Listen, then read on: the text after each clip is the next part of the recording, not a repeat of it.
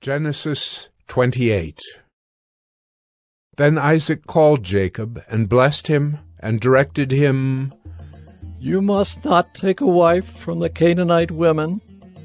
Arise, go to Paddan Aram, to the house of Bethuel, your mother's father, and take as your wife from there one of the daughters of Laban, your mother's brother. God Almighty bless you, and make you fruitful, and multiply you, that you may become a company of peoples. May he give the blessing of Abraham to you, and to your offspring with you, that you may take possession of the land of your sojournings that God gave to Abraham." Thus Isaac sent Jacob away, and he went to Paddan Aram, to Laban, the son of Bethuel the Aramean, the brother of Rebekah, Jacob's and Esau's mother.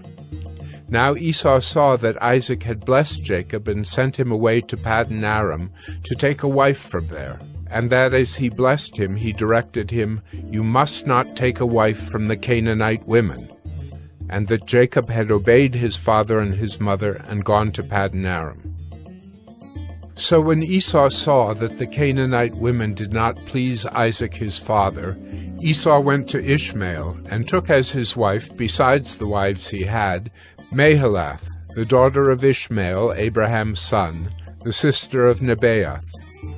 Jacob left Beersheba and went toward Haran. And he came to a certain place and stayed there that night, because the sun had set. Taking one of the stones of the place, he put it under his head, and lay down in that place to sleep. And he dreamed, and behold, there was a ladder set up on the earth, and the top of it reached to heaven. And behold, the angels of God were ascending and descending on it. And behold, the Lord stood above it and said, "I am the Lord, the God of Abraham your father, and the God of Isaac.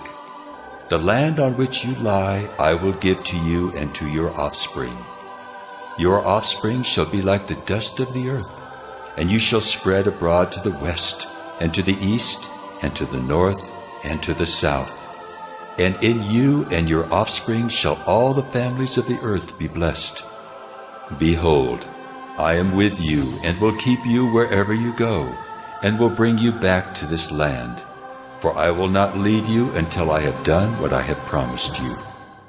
Then Jacob awoke from his sleep and said, "Surely the Lord is in this place, and I did not know it."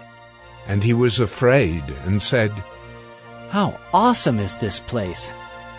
This is none other than the house of God, and this is the gate of heaven." So early in the morning Jacob took the stone that he had put under his head, and set it up for a pillar, and poured oil on the top of it. He called the name of that place Bethel, but the name of the city was Luz at the first. Then Jacob made a vow, saying, "If God will be with me, and will keep me in this way that I go, and will give me bread to eat and clothing to wear, so that I come again to my father's house in peace, then the Lord shall be my God, and this stone which I have set up for a pillar shall be God's house. And of all that you give me, I will give a full tenth to you."